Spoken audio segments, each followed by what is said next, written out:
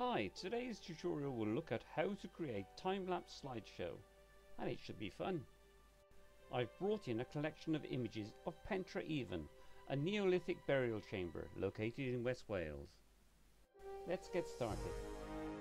I highlight all the photos and then select slideshow.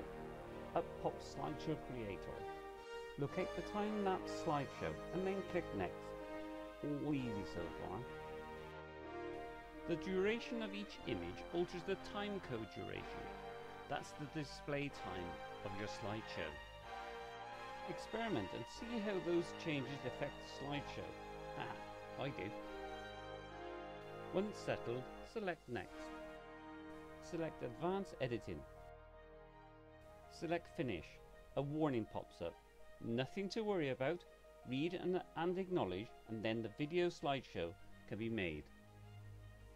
Boom! Wasn't that quick? And a first time-lapse slideshow has been created.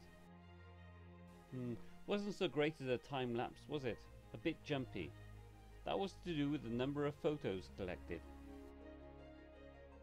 Creating another time-lapse slideshow from a related group of images. Slideshow Preferences reveal a couple of choices. I'll retain my ordered selection in the timeline. Moving on and looking at the created clip shows a silly error in the selection. Notice the photo movement.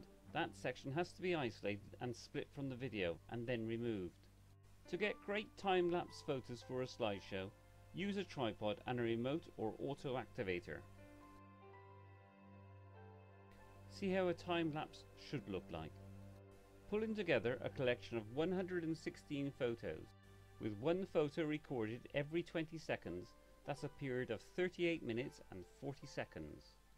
If 1 second represented a single frame, the slideshow would last just 3 seconds and 26 frames. Hang on, I need to adjust the duration timecode somewhat. Changing the image skip isn't the right option here. Altering the duration of each photo is reflected in the total duration, the display time of the video. Okay, I think 3 frames per image will be good and give 11 seconds and 18 frames.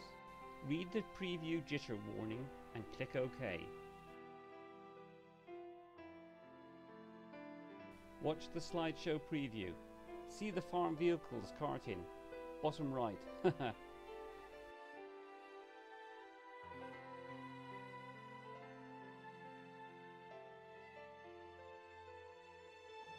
An alternative would be to produce a video file or go directly to create this.